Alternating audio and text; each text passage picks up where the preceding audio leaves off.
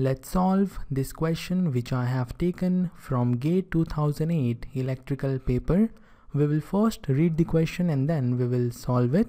Let xt is equal to rect t minus 1 by 2, where rect t is equal to 1 for t greater than equal to minus 1 by 2 and less than equal to 1 by 2 and 0 otherwise. Then if sinc t is equal to sine pi t divided by pi t, the Fourier transform of xt plus x minus t will be given by. There are 4 options, and after solving for the Fourier transform of xt plus x minus t, we need to choose the correct option. In this question, 2 informations are absolutely redundant. The first one is about rect t and the second one is about sinc t. The 2 functions are basic functions and we already know about them. So if in the question these 2 informations are not given, then also we can easily obtain the Fourier transform of xt plus x minus t. The important thing is obtaining the waveforms of xt and x minus t. We can obtain the waveform of xt from here. Xt is equal to rect t minus 1 by 2. So the first thing we need to do is to have the waveform of rect t. And after that, we will perform the time shifting operation and we will have xt. Then we will perform the time reversal operation to get x minus t.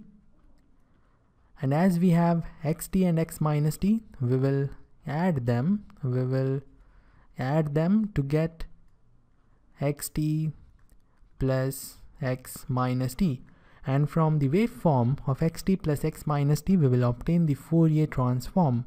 So this is our task. We need to obtain the Fourier transform of xt plus x minus t. Let's say the Fourier transform is equal to y omega and xt plus x minus t is equal to yt. So let's move to the solution of the question. You can see here we are having the waveform of rect t. We already know in case of rect t, the amplitude a is equal to 1 and tau is also equal to 1. So you can see amplitude is 1 and tau, the duration in which the signal value is equal to 1, is equal to 1. On this signal, we will perform the time shifting operation and we will perform the right shifting by 1 by 2 because xt is equal to rect t minus 1 by 2.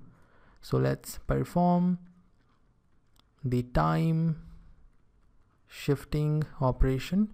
And after performing the time shifting, we have the waveform like this. The whole waveform is shifted towards the right by half seconds. And as we are having the waveform of signal xt, it is very easy to obtain the waveform of signal x minus t.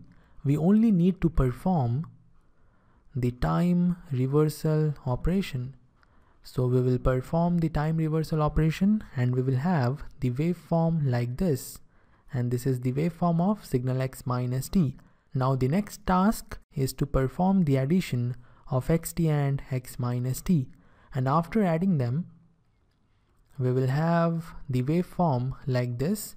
And you can see xt plus x minus t is a rectangular function.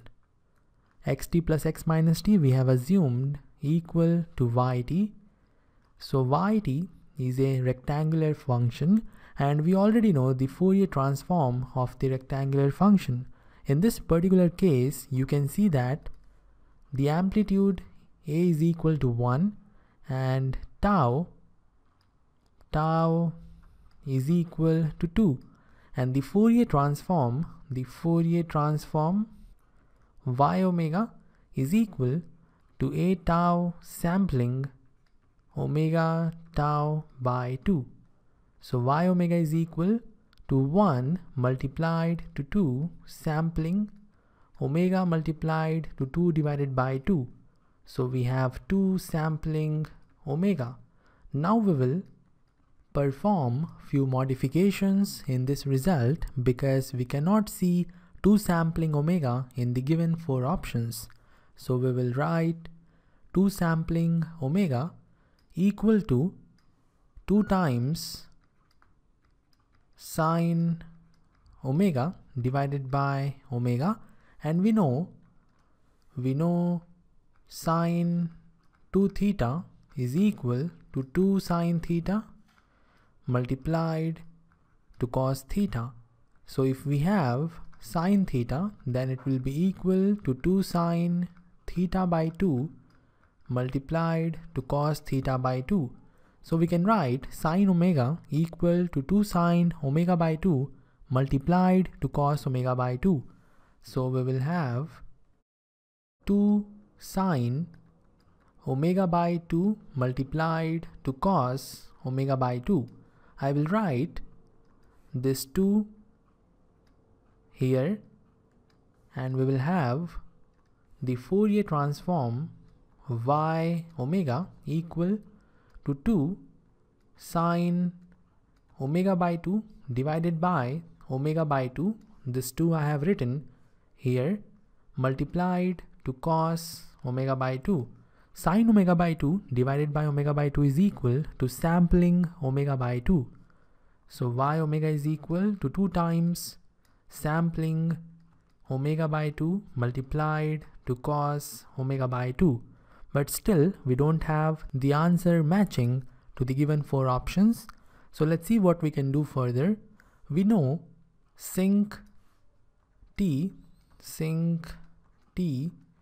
is equal to sine pi t divided by pi t. In place of t, if we write t by pi, then we will have sine pi t by pi, pi t by pi. This pi will cancel, this pi and this pi will cancel.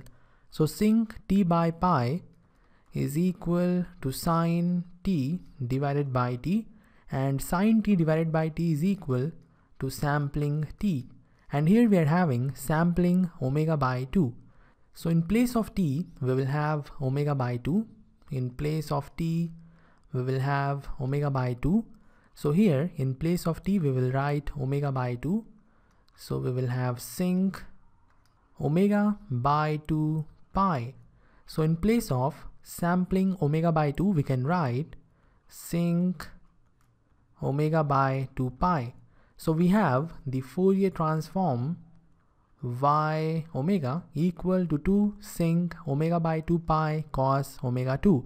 And you can see we are having option C as the Fourier transform. So option C is the correct option. And this is all for this question. Now we will move to the homework problem. In the homework problem, we are having a time domain signal xt which is equal to ut minus 2 multiplied to ut plus 2, and you need to calculate the Fourier transform x omega of the time domain signal. So first you need to plot the waveform of ut minus 2, then plot the waveform of ut plus 2, then multiply the two waveforms, and from the resultant waveform obtain the Fourier transform. So once you have your answer, post it in comment section. I will end this lecture here. See you in the next one.